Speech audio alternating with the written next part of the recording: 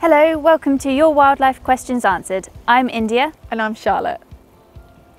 So we're here today to discuss the moulting season at the end of the breeding season when we get those scruffy looking birds in our garden. So after the birds finish breeding, they go through a moult, and when birds molt will depend on the species. So birds that have a single brood will start earlier than birds that have multiple broods. The blue tit, they're one of the first birds to start molting. They can take quite a long time, whereas our long distance migrants, they take a lot shorter time to molt.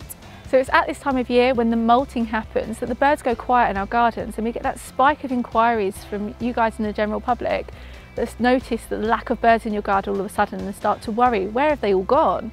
Yep, lots of people think that they've disappeared, but it's actually because it takes so much energy for them to molt and a lot of energy for them to fly as well at this point. They are quite vulnerable to predators, so they'll be hiding away.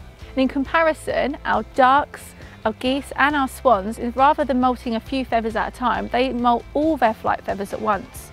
And because of this, it makes them very vulnerable too. And the drakes that are more colourful within the duck group, they will molt all those colourful feathers at once, and then there's a lot of confusion with the females then, isn't there? Yeah, so people think that the drakes have gone missing, and this is called their eclipse plumage. Once they've regrown their flight feathers, then they'll go through another molt and they'll regain all of their colourful feathers as well, and that's usually by about October time, so then you'll be able to ID the different species more easily. Now onto those scruffy looking birds with balding patches. Now this might actually not be to do with molting, this could be feather mites or lice, couldn't it? Yeah, lots of people see them having bald patches on their face. That's because it's really difficult for birds to actually preen in these areas. We get some really unusual photographs come through from the public, don't we? They've got some ones they describe as vultures, like little mini vultures with balded heads, and mohawks as well.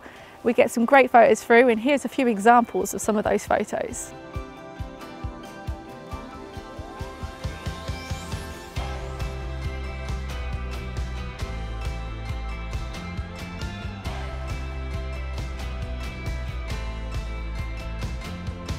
And what can we do to actually help the birds? A really good thing is to have a bird bath in your garden with fresh water daily, as well as a dirt bath, so a soil patch in the garden that stays well drained and doesn't get wet. And people can even rake the top layer of soil as well, just so that it can help them have a dust bath.